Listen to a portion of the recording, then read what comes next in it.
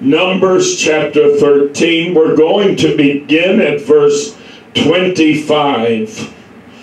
And we're going to read through verse 33. Numbers 13, 25 through 13. There it is on the screen for those of you online who are watching.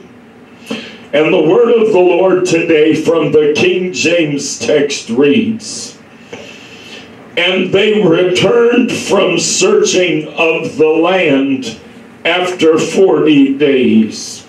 And they went and came to Moses and to Aaron and to all the congregation of the children of Israel unto the wilderness of Paran to Kadesh, and brought back word unto them and to all the congregation, and showed them the fruit of the land. And they told him," meaning Moses, "and said, We came unto the land whither thou sentest us, and surely it floweth with milk and honey, and this is the fruit of it. Nevertheless, the people be strong that dwell in the land, and the cities are walled and very great. And moreover, we saw the children of Anak there. The Amalekites dwell in the land of the south, and the Hittites, and the Jebusites, and the Amorites dwell in the mountains, and the Canaanites dwell by the sea, and by the coast of Jordan. And Caleb stilled the people before Moses, and said, Let us go up at once and possess it, for we are well able to overcome it. But the men that went up with him said, We be not able to go up against the people, for they are stronger than we. And they brought up an evil report of the land, which they had searched, unto the children of Israel, saying, The land through which we have gone to search it is a land that eateth up the inhabitants thereof. And all the people that we saw in it are men of a great stature. And there we saw the giants, the sons of Anak, which come of the giants.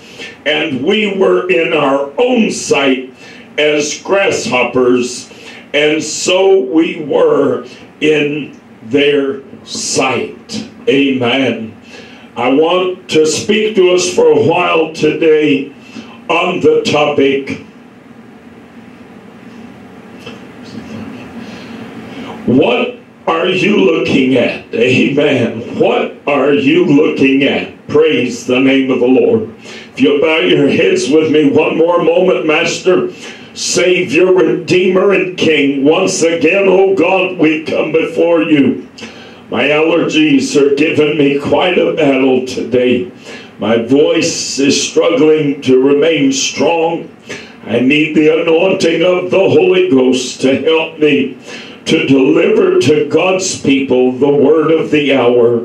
Master, you've given me a message. I know that you've given me a message, for I would not stand in the pulpit and deliver any word except that it be God-given. And Master, I need today the anointing of the Holy Ghost, that I might deliver this word in a manner that is pleasing in your sight. Let it go forth in power and divine authority. Let it go beyond the hearing of those that watch and listen, and let it find its way to the heart. Help us, Lord, today, everyone, to be receptive to the word of God. For faith cometh by hearing, and hearing by the word of God. Let our faith be multiplied many times over in response to the hearing of this message today. We ask it all in none other than Jesus' lovely, wonderful, saving name. Amen. Praise God and amen. Praise the Lord. What are you looking at? I have an illustration for my sermon today. A young man sitting high on a high peak overlooking a valley, and the river is flowing through the valley, and you can see mountains on either side of the river. What a beautiful scene. And yet there are some who could stand at that very same mark, that identical place where that young man is sitting, and if you were to ask them, what do you see? They would have a very different answer. They wouldn't say, oh, I see beautiful mountains, I see colorful trees, I see a lovely river flowing through the valley. No, they would likely say, I see the potential of falling to my death.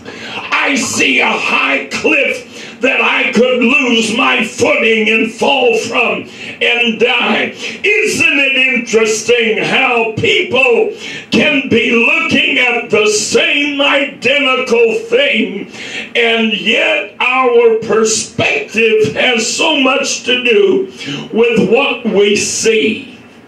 I remember when I was young, I heard older people often talking about, if you change your perspective, if you change how you look at things, it is amazing how much better your life can be. And when I was young, I thought they were foolish. When I was young, I thought the old-timers were talking gibberish, and it was just foolishness what they had to say. And yet, as I got older, and it didn't take a whole lot of time, but as I got older, I began to realize that these people knew good and well what they were talking about. Half of the trouble in our lives today is not associated with the reality of what we face so much as it is in the attitude with which we face it. So much of the difficulty in our lives, the struggle in our lives, has more to do with how we look at things than how those things genuinely look. You know, we live in a world today, the internet has made it possible for every cockamamie, every lunatic conspiracy theory, and every kind of strange tale to gain legs and to find its way around the world. And amazingly enough, there is some knucklehead somewhere who is willing to believe just about any crazy story you can tell, especially if it's about somebody they don't like. Oh, if it's about the other political party, if it's about the other guys, I have no problem believing that they're part of a cabal that slaughters children and offers them in sacrifice and has sexual relationships with children. I don't find it difficult to believe this. Hallelujah, glory to God, because after all, it's the other guy, it's the people I hate, it's the people I don't like and that I disagree with, and therefore anything you tell me I'll believe about them, and anything you tell me about the government, and anything you tell me about the world we live in today, I'll believe. And folks, it is a sad state of affairs that so many people in our nation today are living miserable, horrible, depressing lives, not because the reality is so bad, but because they have chosen a mindset, they have chosen a perspective that causes them to see everything through the darkest, muddiest glasses. And yet if these people could just open their eyes and wash their glasses off and look at things realistically, they'd realize realistically things are nowhere near as bad as they've been made to believe they are. You know, there's a reason why the Word of God teaches whatsoever things are good, whatsoever things are pure, whatsoever things are right. Think on these things. There's a reason the Word of God teaches this. There's a reason the Word of God tells us this. Because as Christians, we're supposed to be people of faith. We're supposed to be people who walk by faith and not by sight.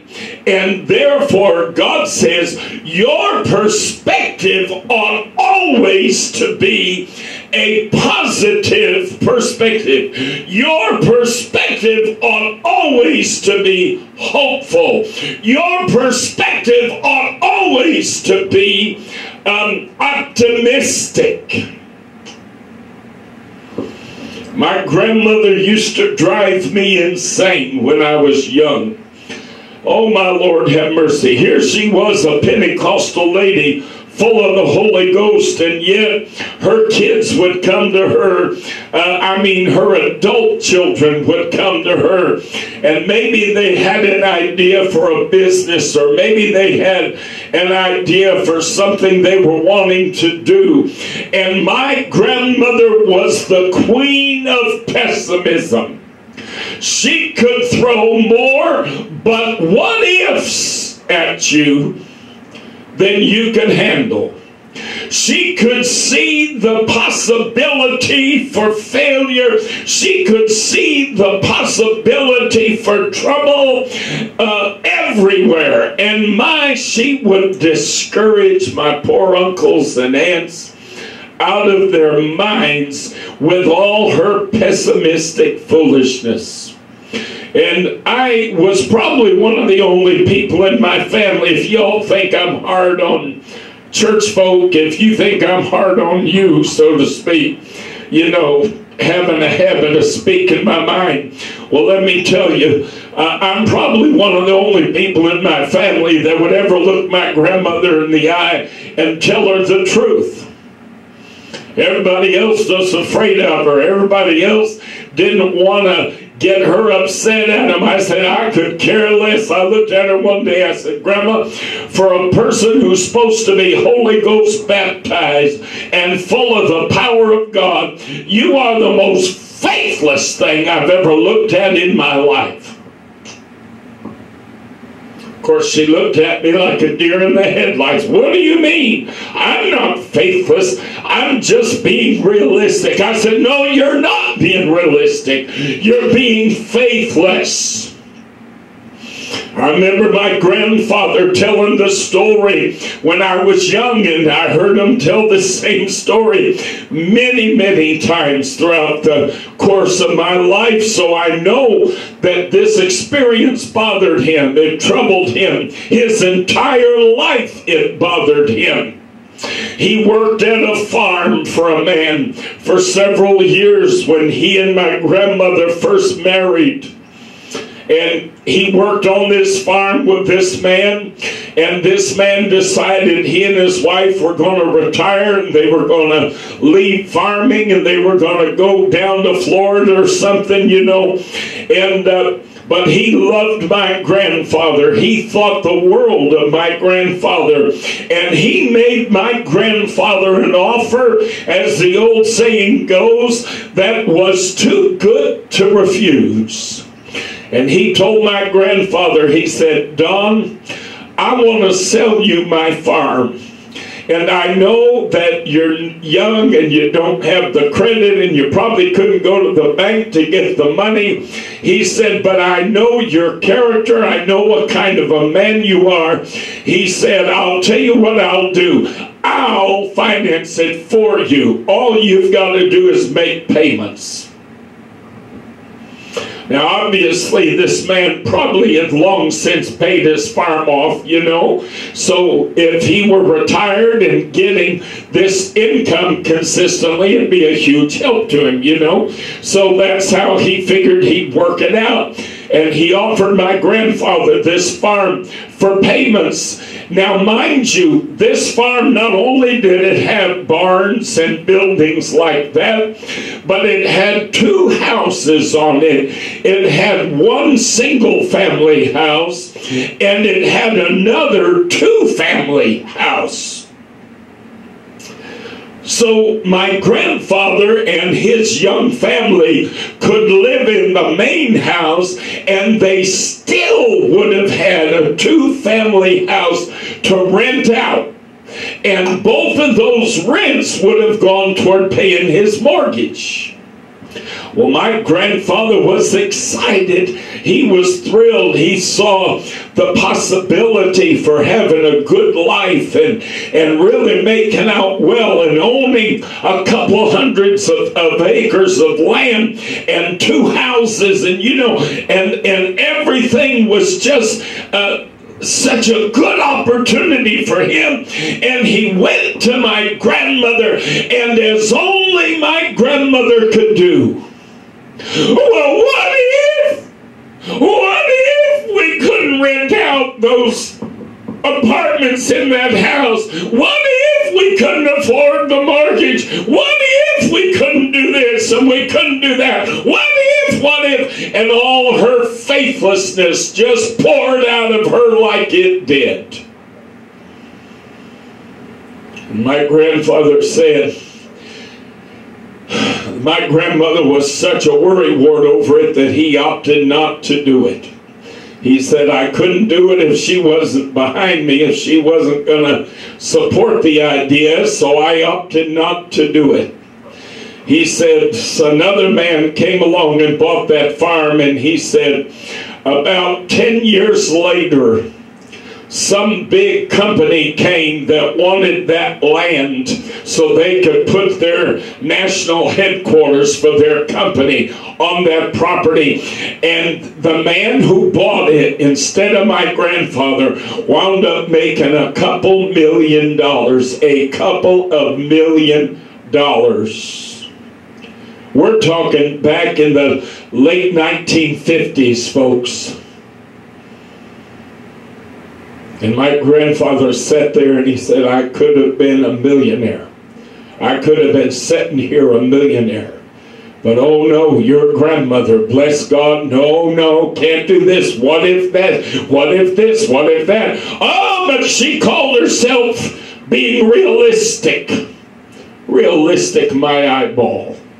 Realistically, people do exactly what my grandfather wanted to do every day. They buy properties. They have rental properties. They rent those properties out. You know what I'm saying? Everything my grandfather wanted to do, the next guy did. The only difference is when it comes time to answer an offer from a major corporation to buy that land, my grandfather wasn't the one who held the deed. So he wasn't about to make millions on the deal. My grandfather's brother, also Pentecostal, married to a Pentecostal woman. My Uncle Bob, throughout the course of his marriage, he wanted to buy a number of rental houses. He wanted to invest in real estate. He went to his wife and he said, there's a house over here that I think would be a good investment, and we could buy it and rent it out, and it'd be a good investment. And my Aunt Betty said, okay, Bob, whatever you want to do. If you think we can do it, then that's fine. Let's do it. And my Uncle Bob bought one property. After a while, he bought a second property. After now, bought another property. By the time he was done, he owned about 5 or 6 different houses. He wound up very well off, doing very well for himself. And then the house he and my Betty lived in, a beautiful home on a pretty good parcel. I forget how many acres they had, but a pretty good, not near hundreds, but several. And the corporation that he had worked for, the factory he had worked for in Naugatuck, Connecticut for many years, they came and they said, we'd like to buy your property from you because we want to put our corporate headquarters here in Middlebury, Connecticut. And Uncle Bob said, well, he said, I'd love to do that. He said, but my wife and I love this house and we really don't want to move out of this house. And they said, well, honestly, Bob, what we want to do is on the back acreage, we don't really need to touch. We can kind of portion off, say, half an acre or an acre, and what we'll do is we'll give you the right to live there for the remainder of your natural lives. We'll buy it from you, but at the same time, you can live it. Can you imagine? And Uncle Bob said, well, that sounds reasonable. That sounds fair. We'll do that. So they did it. They gave him a whole bunch of money. Boy, I mean, a lot of money. And here he was already doing pretty well for himself. Now he's really sitting large. Then a few years later, they came along and said, well, Bob, you know what? We thought we weren't going to need this property over here where the house is and all, but now we think maybe we kind of do. And would it be possible for us to go ahead and buy out the option we gave you for lifetime residence? And he and Aunt Betty talked about it, and they owned a nice rental. One of their rental homes was a great, big, beautiful house. And they had actually rented it to a church, believe it or not. The house was so huge that a church was able to use it. And it was vacant. The church had moved out, and Bob said to Aunt Betty, said, well, what do you think? Would you mind if we moved over to that house and we went ahead and let them have this one? And they're offering me $1 million or whatever it was. And Aunt Betty said, well, Bob, whatever you think, Bob, you know, you're the husband, whatever you want. That's what you want to do. Let's do it. So they did it. So here my grandfather got to sit his whole life watching his younger brother achieve great success and accumulate great wealth. Just like himself, his younger brother had a Pentecostal wife. The only difference was the perspective. The perspective that my grandmother came from and the perspective that my Aunt Betty came from. They were worlds apart. Betty didn't see a demon behind every tree. She wasn't looking for trouble. She wasn't anticipating the worst all the time. She said, well, whatever happens, we'll figure out a way to get through it. One way or the other, it's either going to be a success or it's going to be a failure. But it doesn't matter either way, because it's not like we couldn't sell the house as Bob was buying, or, you know, we couldn't do whatever. She said, hey, the man had a vision. He had a dream. He wanted to do something. He wanted to achieve something and accomplish something and acquire something. Who was I to stand in his way? I'm his wife. I'll stand behind him. Perspective, folks, changed the outcome for my grandfather and the outcome for my uncle. One wound up very successful, died very wealthy. My Aunt Betty's still living. She's in her 90s now. I think she's about 94 at this point or so. Still living. Last I knew, she was going strong. and she's living large. She's got a good life. She hadn't got a worry or a care in the universe. Nothing to worry about, because her husband had been able to realize his vision and realize his goals and do what he wanted to do, because he had a supportive wife who didn't constantly preach negativity and fear and doubt and pessimism. I'm going to tell you today from the Holy Ghost, there's some of you listening under the sound of my voice today, and some of y'all, your whole life is going to be screwed up like crazy. Your whole life you're going to be miserable and unhappy. Oh, Pastor, you're not supposed to say that. Why, don't you know T.D. Jakes never makes comments like that? Why, TV preachers don't talk like that. Yeah, I know. They're too busy preaching peaches and cream and telling you foolishness that's never going to happen for you, because you're so full of pessimism and negativity and fearfulness that you'll never be able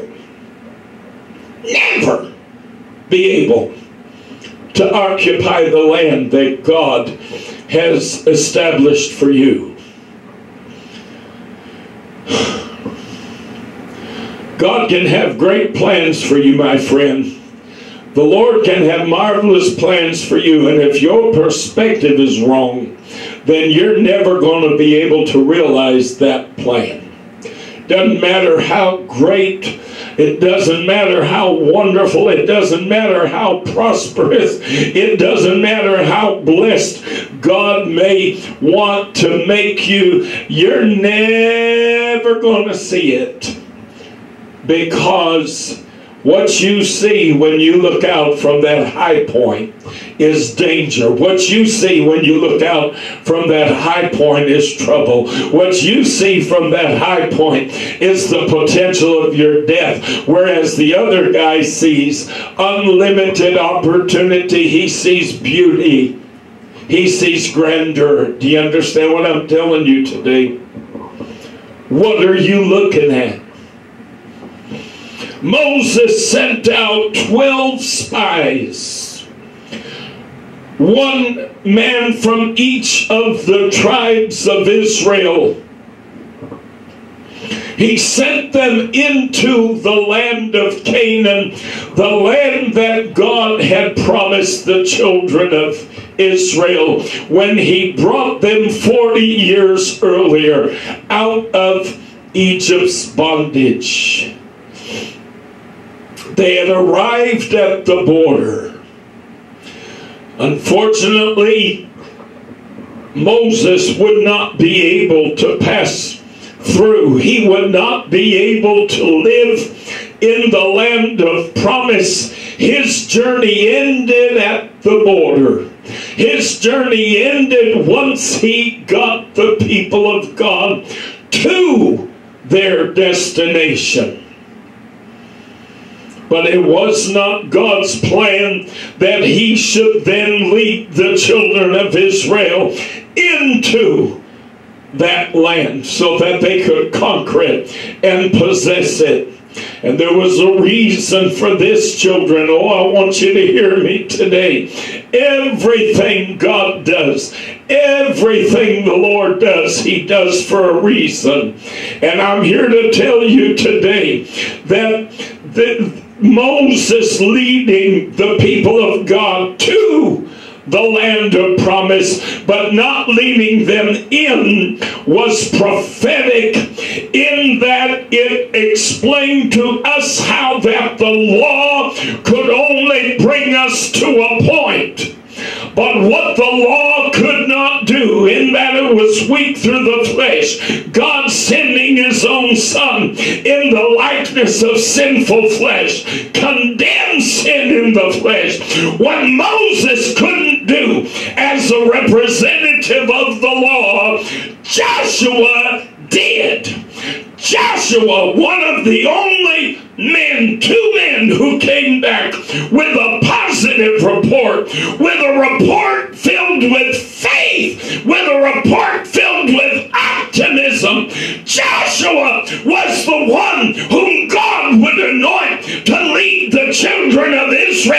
into the land of promise. And the name Joshua is the Hebrew name Jesus. Hallelujah. What the law could not do, Jesus could. Hallelujah. The law can't get you into heaven, but Jesus can. Glory to God. There's a reason why Moses was not permitted to go into the land of promise. No, Moses, you represent the law. And the law can only get you so far. Hallelujah. Oh, hallelujah. Then you need Joshua. Then you need Yeshua, the Hebrew name Joshua, Yeshua. Then you need Yeshua to bring you the rest of the way in. Glory to the Lamb of God. Out of 12 spies, 12 men from the 12 tribes sent into the land of promise, 10 came back talking about how big and powerful the cities were and how big and muscle-bound the men were of that land. And oh, it was not possible that we should be able to take that land and possess it. Oh, God's led us here, but now we are in a position to not be able to move forward and not be able to go any further. 40 years worth of wandering, and God brought us to a dead end. But Joshua and Caleb said, dead end, my eyeball, said, we are well able to go up and take this country. As we sang this song this morning, we are able to go up and take this country, to possess the land from Jordan to the sea. While the giants may be there, our way to hinder, our God will give the victory. The same God who brought us through the Red Sea, parting the waters so that we could cross upon dry land. The same God who rained down manna from heaven. The same God who caused quail to fall in the midst of our camp so that we might eat meat. The same God who caused water to pour forth from a rock in the wilderness so that we not die of thirst. The same God who brought us here by his power, by his miracles, by his might, is able to bring us into the land so that we might possess it. Hallelujah to God. There's an old song that says, he didn't bring us this far to leave us. He didn't pick us up to let us down. Oh, I want to tell you today, children, God has big plans. God may have some marvelous plans for you. And you may get to the point where you're standing right at the border, where you're standing just outside the realization of everything you ever wanted, everything you ever dreamed of, everything God ever promised you. But if your perspective is wrong, then honey, guess what? You will not be able to possess the land.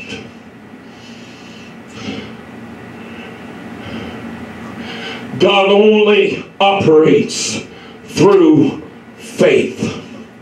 God only operates in faith. God cannot, will not ever act against your belief system. What do you mean by that, Pastor? I mean, if you can't believe him for it, he ain't going to give it to you anyway. Romans 1:17. For herein is the righteousness, for therein is the righteousness of God revealed from faith to faith. As it is written, the just shall live by faith. In Hebrews 10:38, now the just shall live by faith. If any man draw back, my soul shall have no pleasure in him. In 2 Corinthians 5:7, we are reminded, for we walk by faith, not by sight. As the spies who had gone into the land of promise in 40 days later returned to Israel and brought their report to Moses and delivered it to him before the entire congregation of Israel. All the people of Israel stood and listened as these spies delivered their report to Moses. Now listen, you got 10 talking pessimism and unbelief and lack of faith. You only got 20% of the spies talking faith and optimism. And here's the response of the congregation of Israel. Numbers 14, the next chapter from what we have just read today. Verses 1 through 9, Numbers 14. And all the congregation lifted up their voice and cried, and the people wept that night. And all the children of Israel murmured against Moses and against Aaron. And the whole congregation said unto them, would God that we had died in the land of Egypt, or would God we had died in this wilderness? And wherefore hath the Lord brought us unto this land, to fall by the sword, that our wives and our children should be a prey? Were it not better for us to return into Egypt? And they said one to another, let us make a captain, and let us return into Egypt. 40 years to get to the border of Canaan land. And they're still faithless, feckless fools wanting to turn around and go back to Egypt, tail tucked between their legs. Oh, I'm going to tell you, too many Christians live their lives like this. They stand at the edge of promise. They stand at the edge of victory.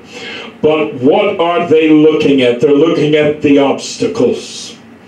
They're looking at those things which would hinder them, forgetting that God brought you through a whole bunch of obstacles. The Lord brought you through a whole bunch of things that would hinder you. If God did, who's to say God can't? Hallelujah. There's an old song that says, I believe He is what others just think He was. Woo, glory.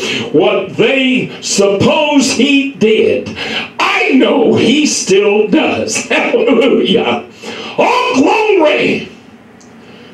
Another old song said, He'll do it again, He'll do it again. If you'll just take a look at where you are now and where you have been, hasn't He always come through for you? He's the same now as then. Oh, you may not know how, you may not know when, but He'll do it again. Hallelujah. Oh, it's about perspective. It's about what you see when you look at the promise, when you look at the blessing, when you look at the possibility, when you look at the miracle. Are you focused on what hinders you, or are you focused on what God has promised? If God brought them out of the land of Egypt with the promise that they would possess this land, then my God have mercy. Why in the world should they question question whether or not they were able to possess that which God had promised them. Numbers 14 verse 5, then Moses and Aaron fell on their faces before all the assembly of the congregation of the children of Israel. And Joshua the son of Nun and Caleb the son of Jephunneh, which were of them that searched the land, rent their clothes. And they spake unto all the company of the children of Israel, saying, the land which we passed through to search it is an exceeding good land. Listen, if the Lord delight in us, then he will bring us into this land and give it us, a land which floweth with milk and honey. Hallelujah. If he delight in us, glory to God, delight yourself also in the Lord, and he will give thee, the word of God promises, the desire of thine heart. Hallelujah. But then in verse 9, Joshua said, only rebel not ye against the Lord, neither fear ye the people of the land, for they are bread for us. Their defense is departed from them, and the Lord is with us. Fear them not. Hallelujah. That's what Joshua said. That's what the man who would replace Moses said. Got news for you today. That's what Jesus says to you and I today. I can do all things through Christ which strengtheneth me. Hallelujah. Quit looking at everything in terms of pessimism. Quit looking at everything faithlessly. Quit looking at everything negatively. Look up! God hasn't brought you to this point to leave you high and dry. Hallelujah. No. No. Remember what he did for you yesterday. Remember what he's done for you in the past. There is not a single thing God's ever done that he is not capable yet of doing today. Jesus said, greater works than these, he said, shall they do which come after me, because I go unto the Father. He said, you think the miracles you've seen me perform in the flesh are something? He said, just wait until I ascend into heaven and return by my Spirit and start working through my church. I'm going to do bigger things by my Spirit than I ever did in the flesh. The Word of God tells us it's not by might, it's not by power, it's by my Spirit, saith the Lord. Hallelujah.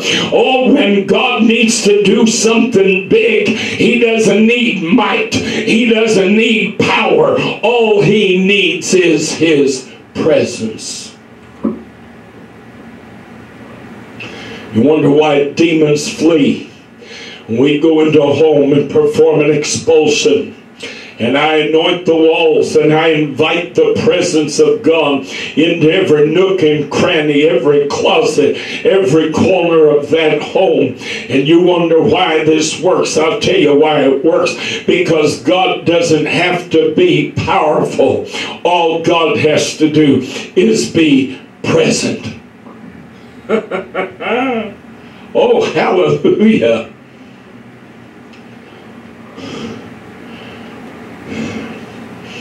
Joshua reminded the people of God, rebel not ye against the Lord, neither fear ye the people of the land, for they are bread for us, their defense is departed from them.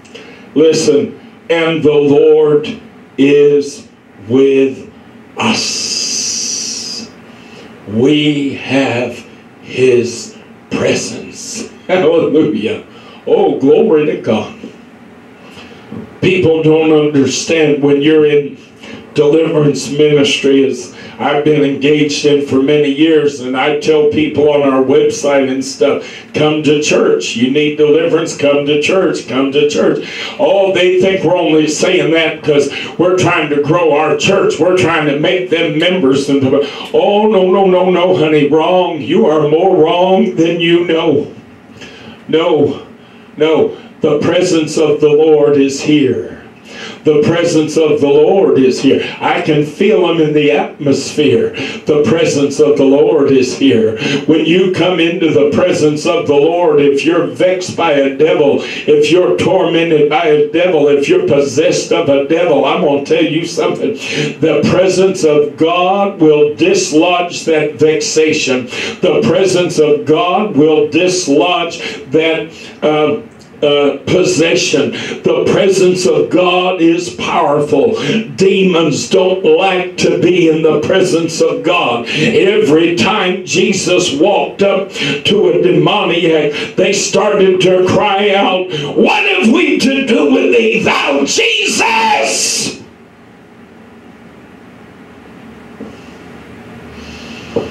I'm going to tell you something. And you can think of it however way you want to think of it. I don't much care. I've lived it. I told you I knew a guy years ago. I talked about this in Bible study a couple of weeks ago. I knew a man in the community who was part of a demonic African cult religion that went back thousands of years. And this cult, they'd go out in the woods and wait on a demon to occupy them. This was part of their ritual. This is part of their belief system. One day, he and I were on a train together in New York City, subway train. I've had this happen. I can't really count how many times, but it's been several times this has happened. Different people every time. We're sitting on the train. All of a sudden, this homeless woman comes on the train. She comes through the cars, you know, the doors that connect the cars. She comes in and she looks at me, and when she sees me, she let out a scream like you'd have thought somebody was knifing her. Literally. People on the train about scared them out of their mind. They didn't know what was going on. And she looked at me and she screamed, "Stay away from me! Stay away from me! I know who you are! I know who you are! Stay away from me! Don't come near me!" My little demon worshiping friend was scared out of his mind. He said to me, "I have been riding this train for years, and that same woman I've seen her on this train, I don't know how many times, and not once have I ever seen her act like that. I have not once ever seen her react to anybody like that. I didn't even talk to her. I didn't say a word to her. She just looked at me and immediately fell back screaming like somebody was knifing her to death. "Stay away from me. I know who you are. Stay away from me." Honey, I've been there many, many times. I've had demoniacs do that on several occasions. When on the street in New York City, I had it happen one time. And I'm here to tell you, it's not because I'm special. It's not because I'm so holy I can walk on water. It's not because I possess some power or some, skill or magic. No. I'm going to tell you what it is. It's the presence of the Lord. Hallelujah. Oh, we sing the old song, "I got the Holy Ghost down in my soul," just like the Bible says. And sweetheart, when you're walking in the presence and power of the Holy Ghost, demons know you by name. They know who you are, and you scare them to death. Paul, I know. Jesus, I know, but who are you? Oh, they know. They know who the people are. that are full of the presence and power of God. And the people of God scare them to death. Honey, if demoniacs are afraid of me without me ever looking at them or speaking their name or talking to them, then why in the world should I be afraid of any circumstance or any situation that God has led me to? Why should I not be able to believe God to lead me into the land that He's led me unto?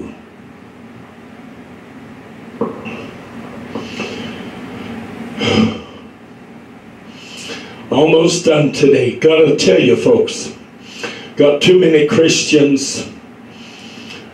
They're like that 80% of the spies.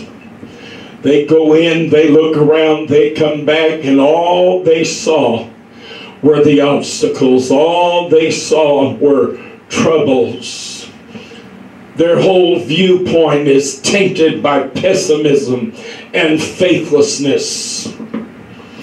But thank God for that 20%. You know why God calls people to preach? Because I'm going to tell you something. Because 80% of the people in the church, if they were up there leading the church would never go nowhere. Would never do nothing, would never be nothing, would never accomplish nothing. My grandmother's sister, my great aunt, she's another one who was wonderful, full of pessimism and negativity and faithlessness. My grandmother and she were peas in a pod. Here she was down in Texas, part of the Great Riverside Church of God. Brother Gillum for years wanted, the church owned some property behind the church, and he wanted to build a big youth center there so young people could come and play basketball and have programs for the young people in the church, because as a holiness church they didn't believe in worldly amusements, you know. So he wanted to give them a place where they could go and they could have some things to do and they could fellowship and have some good, clean Christian fellowship and what have you. And my aunt telling me one day about it, and bless God, I don't see the need for the church to be wasting money on something like that. Bless God, you know.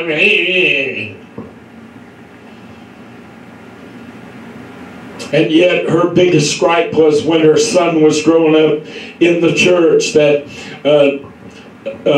she felt like they didn't embrace him the way that other young people were embraced. And you know, that woman scared everybody. Anybody that knew anything about her knew she was hypersensitive, got offended at everything, and you know, and so people were kind of afraid to deal with her. They kind of kept their distance because she was such a lunatic. And unfortunately, of course, that affected her kids as well, you know. But now here's Brother Gillum trying to do something that her son would have benefited from. Might have gotten him in with the crowd. Might have gotten him in because he was great at sports, you know. He might have gotten in with the kids playing basketball. He might have gotten in with the kids playing ping pong or pool or whatever they were going to have there, you know. Oh, but no, my aunt, full of pessimism and negativity. And unfortunately, there must have been others like her in the church. I don't know, because Brother Gillum never was able to get that done. Told you before, this pastor, I don't talk about anything very long. I can't stand, I hate people who talk. I'm going to tell you people out there who talk support for this ministry, and you talk support for us, you know what, choke on your talk. I'm so fed up with talk. I have no time for talk. You watch the way this preacher lives, you watch the way this preacher operates, and you'll see I'm a doer, not a talker. And I can't stand talkers. If you're not going to get off your lazy rear end and do something, then shut up. Don't even tell me you're watching our services online. Last thing in the world I need is somebody who lives here in Huntsville who could be here encouraging the pastor who could be here trying to help us realize our vision and get somewhere. Oh, but no, they sit at home in their bathrobe and their slippers and watch us online and then send me messages about how blessed they are watching and how much they enjoy our services online. Sweetheart, keep it to yourself. I don't need to hear that crap. I don't need to hear that foolishness. This preacher's got a vision. The vision that God's given me, the church that we could have, would blow this city right off its rocker. Would probably blow a hole through the nation and blow people's minds if they saw a church like what the vision that God has given me. I don't need people sitting at home who don't invest nothing. You know, Amy, you know why most people like to sit at home and watch our services online instead of coming? Because they don't want to feel the least bit obligated to have to give a penny to help support us either. And sitting at home watching online, they can feel perfectly justified in not giving a nickel to help this ministry realize its goals. But then thank God for people like Amy, who for years and years and years has been faithful, not just occasional, faithful in her support to a fault. I'm going to tell you, if it wasn't for people like her, I'd probably have a nervous breakdown and drop dead because I get so tired. The best we can ever get is people who talk a good game. She doesn't live locally. She's not able to be part of our church locally. But you know what? She believes in our vision. She believes in our message. She believes in our objectives. And she supports it. She puts her money, as the old saying goes, where her mouth is. I want to tell you today, folks, I'm going to close this message with this word. Hebrews 11:6. But without faith, it is impossible to please Him. Without faith, folks, you're just fooling yourself if you think you're living a life that's pleasing in the sight of God.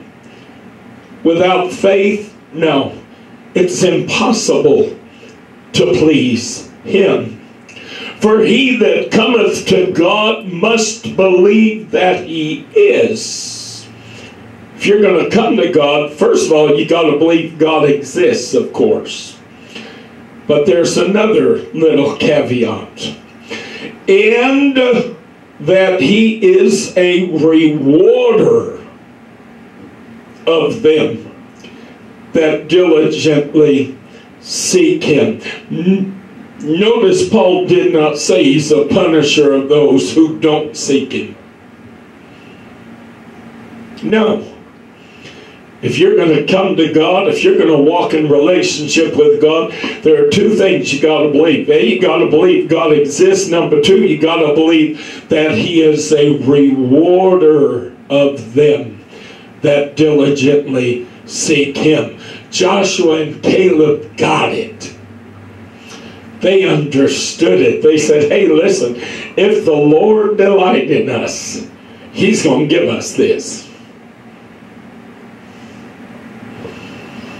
If we'll diligently seek Him, if we'll diligently worship Him, if we'll diligently serve Him, He's going to give this to us. He promised us this, and He didn't lead us this far to leave us high and dry.